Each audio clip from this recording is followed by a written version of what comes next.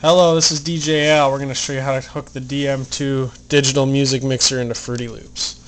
First off, you need these two key components. One is a MIDI yoke that will allow virtual MIDI inputs to be installed in Windows. You can find that at MIDIOX.com.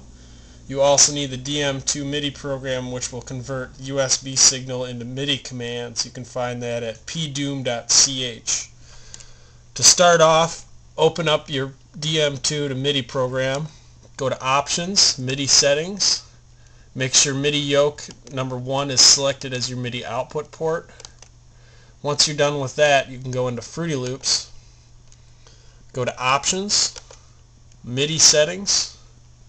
Make sure MIDI yoke 1 is set to enable and auto accept controller is also on.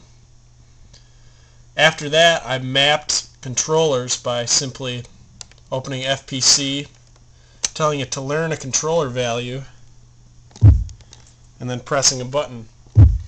So now I have mapped controllers for this coming off my DM2. I also have it set up so I can hit the play button and it will simply run my patterns through. I can control that however I want. I also have the Fruity Scratcher set up with a simple sample right now.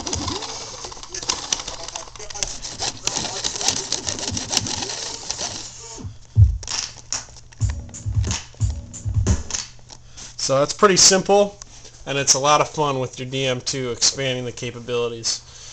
Check out more on my YouTube page for any more help.